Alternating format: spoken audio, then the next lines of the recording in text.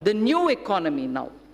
The new economy is based on innovations that disrupt established business models. Artificial intelligence, Internet of Things, 3D printing, drones, DNA, data storage, quantum computing, etc., are all rewriting the world economic order. India has already embraced a new paradigm, such as the sharing economy with aggregator platforms, displacing conventional businesses. Government has harnessed new technologies to enable direct benefit transfers and financial inclusion on a scale like never before. It's now a cliche, data is the new oil. And it is true that analytics, fintech, and Internet of Things are changing the way we deal with our lives. To take advantage of this, I propose to bring out soon a policy to enable private sector to build data center parks throughout the country. Building data center parks throughout the country.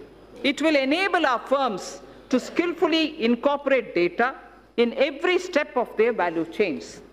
Our vision is that all public institutions at the Gram Panchayat level, such as Anganwadis, health and wellness centers, government schools, PDS outlets, post offices, and police stations will all be provided with digital connectivity. So, the fiber to home FTTH connections through BharatNet will link 100,000 Gram Panchayats this year itself. 1 lakh Gram Panchayats this year itself will be connected to the optical fiber FTTH program. It is proposed, therefore, to provide 6,000 crores to BharatNet program 2020-21. We need to expand the base for knowledge-driven enterprises. Intellectual property creation and protection will play an important role. Several measures are proposed in this regard, which will benefit the startups. A digital platform would be promoted that would facilitate seamless application and capture IPRs. Also, in an institute of excellence, a center would be established that would work on the complexity and innovation in the field of intellectual property. Honorable Speaker, sir, knowledge translation clusters would be set up across the different technology sectors, including new and emerging sectors, for designing, fabrication, and validation of proof of concept, and further scaling up technology clusters, harboring such test beds and small-scale manufacturing facilities would be established.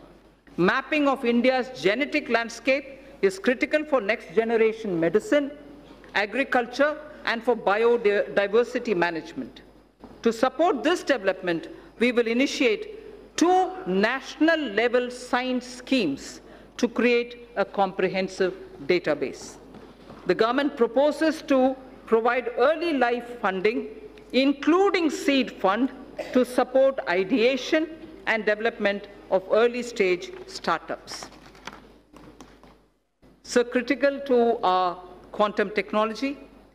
Quantum technology is opening up new frontiers in computing, communications, cybersecurity, with widespread applications. It is expected that a lot of commercial applications would emerge from theoretical constructs which are developing in this area.